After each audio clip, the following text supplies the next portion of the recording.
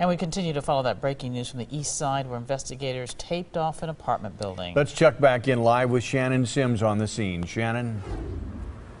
Within the last 5 minutes, we've been told that the lead investigator has left the scene. Also, we noticed that what may have been the medical examiner also has left the scene. But what I want to do is step out of the way so that you can kind of get a shot and see what we've been looking at all afternoon. Now, people on scene have told me that that crime tape has been up since probably about 10 o'clock this morning. The concern is this is the home apartment of where Glenn Willis lives. We are told that a body was found in an apartment. I have not been able to confirm that yet, if that is the body of Mr. Willis, but I can tell you that it has been confirmed that a body was found in the same apartment building that Mr. Willis lives in. Now, we're hoping to get more information from some of our sources out here, but I just wanted to give you an update on this investigation.